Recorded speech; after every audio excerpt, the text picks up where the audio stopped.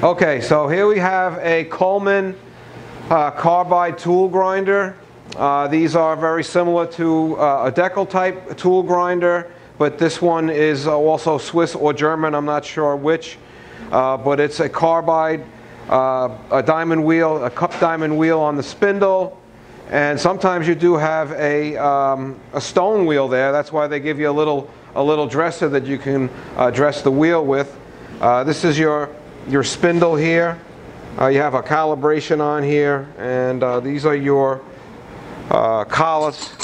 We have a whole box of them. So the collet goes in here, drops into the tab, and you have your locking piece in the rear.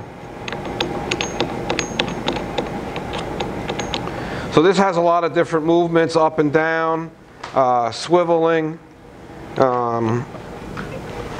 going this way, going back and forth across the bar here.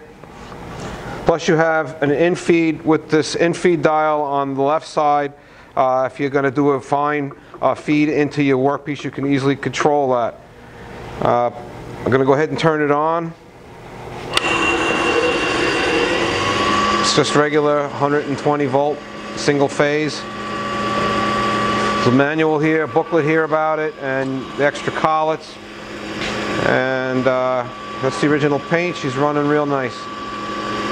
Again, that's the Kuhlmann carbide. Usually they're grinding round tools with a carbide nose, or could be high speed.